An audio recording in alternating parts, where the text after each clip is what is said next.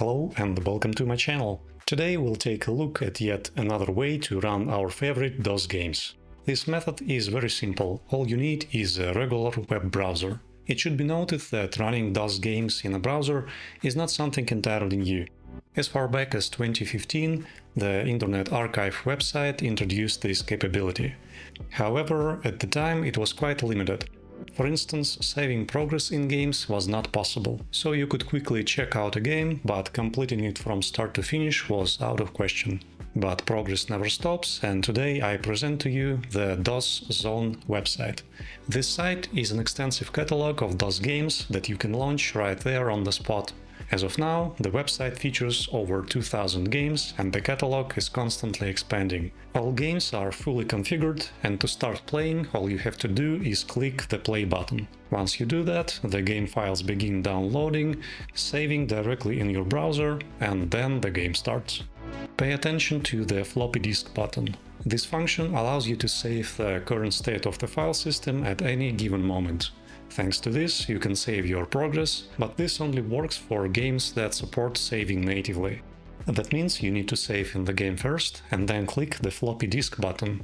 After that, you can close your browser, and the next time you launch the game, all your save files will be there, ready to load. However, keep in mind that your game data is stored in your browser's local storage. This means that if you open the game on another computer or in a different browser, your saves will not be there. This issue can be solved by using cloud saves, but this feature is only available to paid subscribers. I'll talk more about the subscription later. The website has a special section for mobile-optimized games with custom touch controls. In general, any game from the catalog should run on a smartphone, but for most of them, using a keyboard and mouse will provide a much better experience. There is also a multiplayer section. Each game in this section comes with instructions on how to set up the network mode.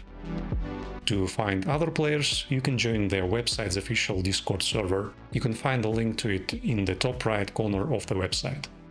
Besides DOS games, the catalog also includes some Windows games, which can be launched just as easily by clicking the play button. However, there are two potential issues with these games. The first issue is saving progress. The save button for Windows games is only available with a paid subscription. The second issue is performance.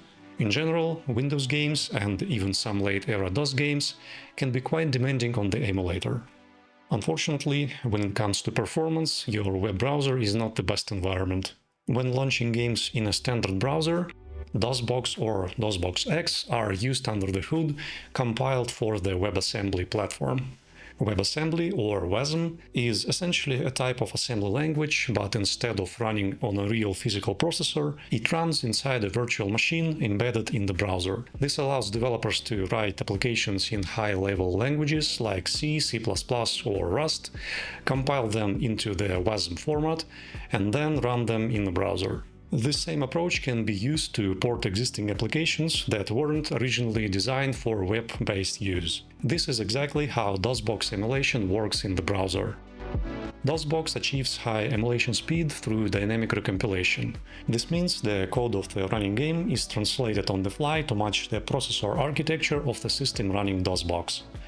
However, when running DOSBox via WebAssembly, dynamic recompilation does not work, and instead a much slower interpretation mode is used. Because of this, games running in a browser will perform slower if compared to running them in a standalone DOSBox emulator. But there is a solution to this problem, and it's called DOS Browser. This is a special application developed by the creators of DOS.zone that allows you to launch any game from their catalog with maximum performance. Essentially, it's a stripped-down browser that can only open the DOS.zone website, but it comes with a fully functional DOSBox emulator. This version of DOSBox runs without any performance limitations. DOS Browser is available for Windows, Linux, macOS, and Android. To demonstrate the advantages of DOS browser, let's take Quake as an example. Running a time demo in Firefox, I got 39 frames per second, while in the DOS browser the frame rate raised up to 244 frames per second. In both tests I used software rendering with no 3D acceleration. DOS.zone website is built on top of JS-DOS platform. With this tool, anyone can embed a DOS game player on their website. To launch a game using JS-DOS, it must be properly prepared and packaged into a special JS-DOS bundle file. You can create such bundle using the Game Studio tool. I won't go into detail about it, since the creator of JS-DOS has already provided an excellent guide on how to do this. Links will be in the video description. Once your game package is ready, you can either host it on your own website or submit it to the DOS.zone catalog. If it passes verification, it will be published on the website. Now let's talk about the paid subscription. At the time of the recording, it costs $1 per month and offers cloud saves, progress saving for Windows games, multiplayer server selection across different regions, access to experimental features, and of course a way to support the project financially. And that's about it for this video. If you have any questions or have something to add, please leave a comment. If you enjoy my videos, don't forget to click the like button and subscribe to the channel, and I'll see you in the next one.